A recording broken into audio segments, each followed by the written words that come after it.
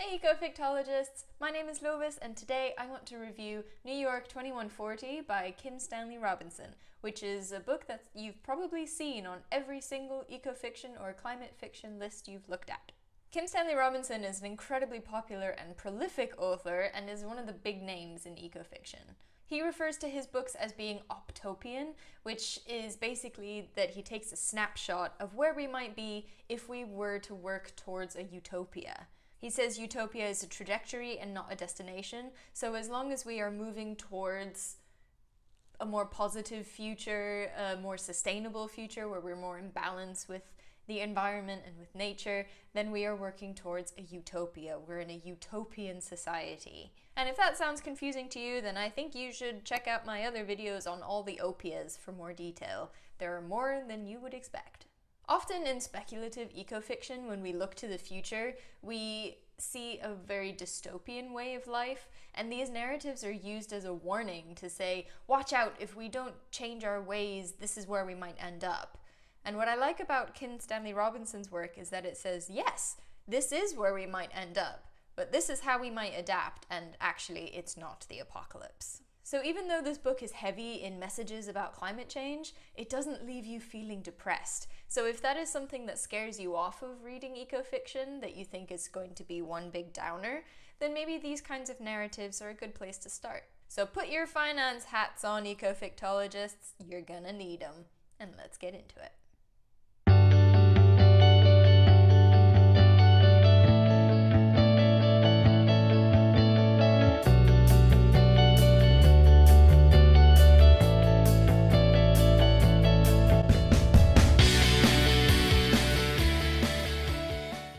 As always, first up is a spoiler-free summary.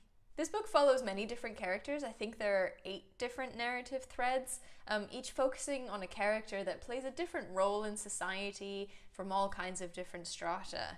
And though they each contribute to the overall plotline, they each also have their own plot lines, which makes this book very multifaceted and varied.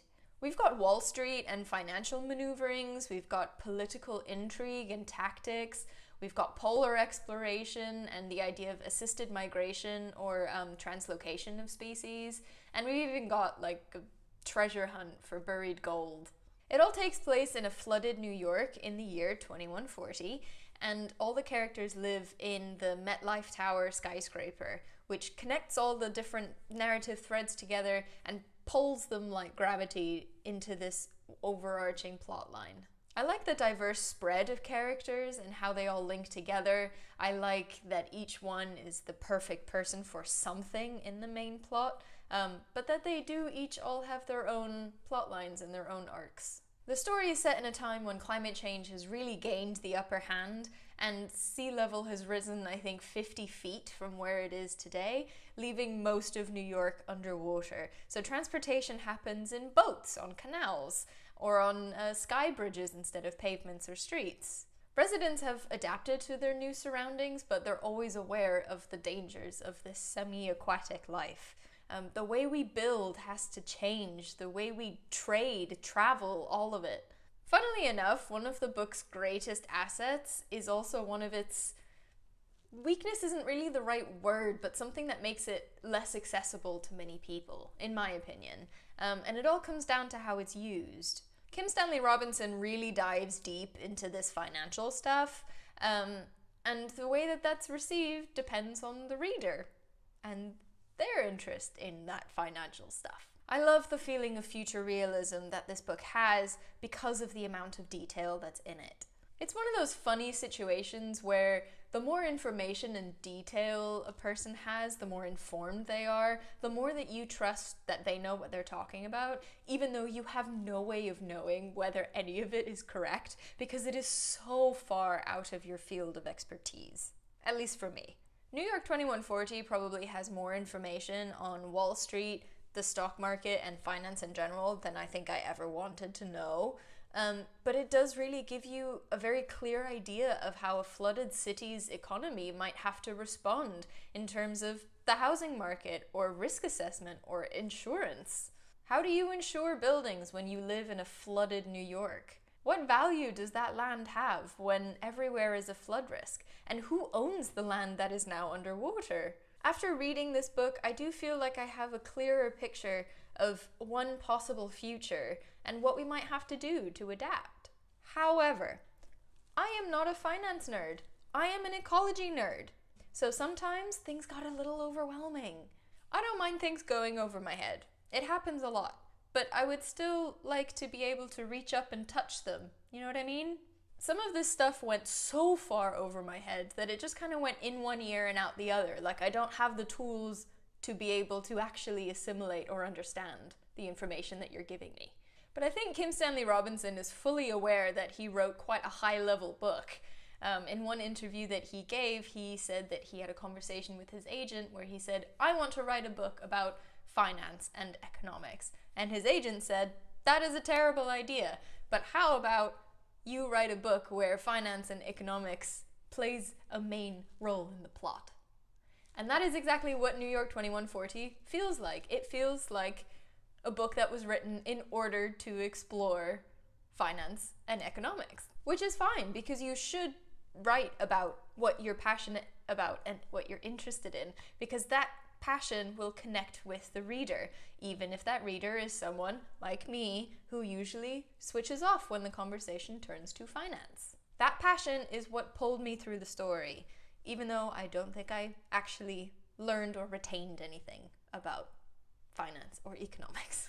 And when finance is weaved into the plot and used as a technique or a tool to create suspense and make the plan sound more clever and technical, I think that's great.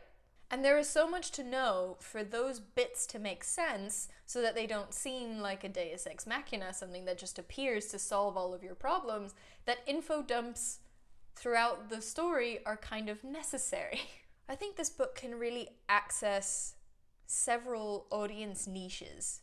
I think it will really appeal to people who don't want to dive all the way into an eco-fiction novel where the ecological message is so strong. Because the plot here, even though, yes, New York in the year 2140 looks the way it does because of climate change, and one of our characters does look at assisted translocation of species, the main plot is about financial maneuverings and political intrigue.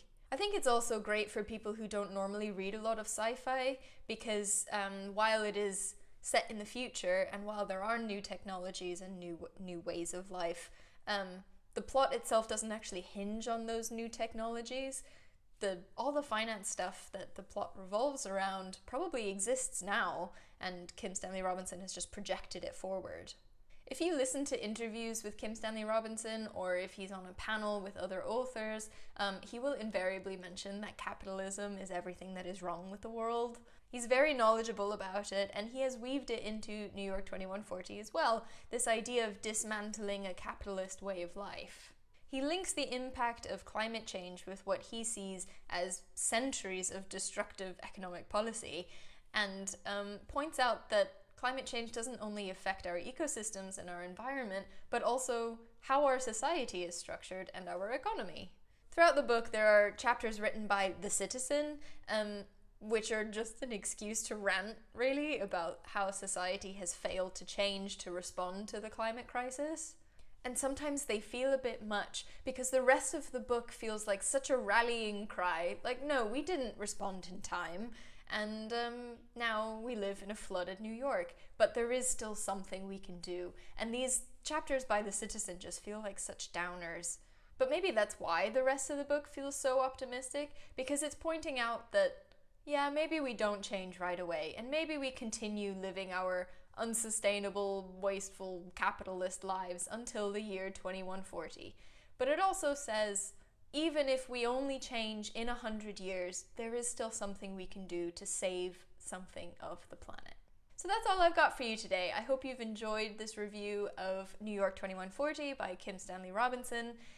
I'd love to hear your thoughts about it, so leave those in the comments below. And as always, I'm open to all kinds of suggestions. If you have book suggestions for me, or if you would like me to discuss a certain topic on my channel, please let me know. And if you would like to explore ecofiction in a safe and supportive community, why not join me and Mary Woodbury from Dragonfly Eco over on our Discord server called Rewilding Our Stories. Link is in the description below. And if you like what I do and would like to support me, then head on over to patreon.com/ecofictology and become a patron for only a small amount a month and collect some perks along the way. It's a small amount to you, but it buys me the next book that I review on this channel, and it helps support a wonderful marine conservation organization called Love the Oceans, who are doing great work in Mozambique. So, happy reading, and I'll see you next week, ecofictologists.